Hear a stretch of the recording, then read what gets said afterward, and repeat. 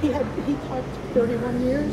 What did he teach? What kind of a He teacher? taught chemistry and physics. Really? I used to teach sciences.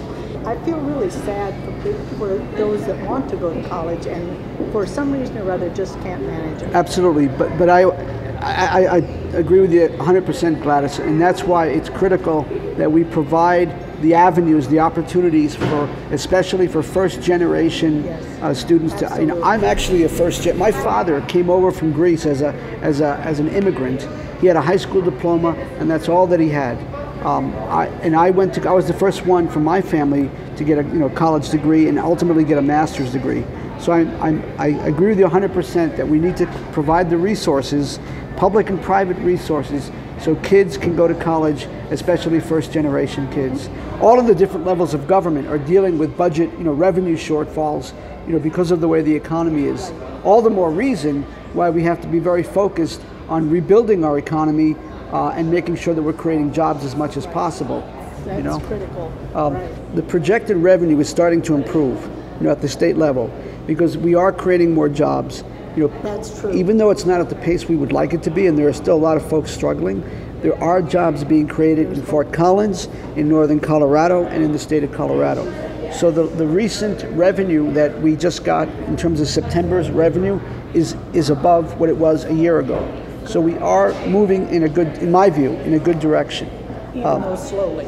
Even though the pace of creating private sector jobs, because we've lost so many, there's a gap, and it's really, really hard to fill that gap. But I would submit that there will be cuts. When we go back into session in January, one of the foremost things that we have to do is balance the state budget. It has to be balanced by Colorado Constitution.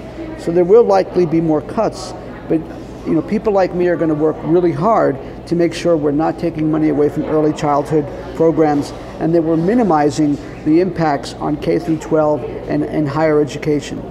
Because college education is critical, for folks to have opportunities and to build a workforce, that the business sector needs. One of the things that I'm looking at is creating some incentives for community banks to provide loans to small business people in enterprise zones, which are often in distressed areas and things like that. So that's an example of how we can, in my view, how we can support small businesses and get that flow of capital. I actually passed a bill into law that's called the Colorado Innovation Investment Tax Credit, and essentially it provides some tax incentives for what are called angel investors. Oftentimes when people get an idea, like coming out of the university, something technology related, the first phase is in terms of getting the money that you need to be able to market that idea and put it out into the marketplace are what are called angel investors. A lot of times they're family members or people who might put down $10,000 or that sort of thing.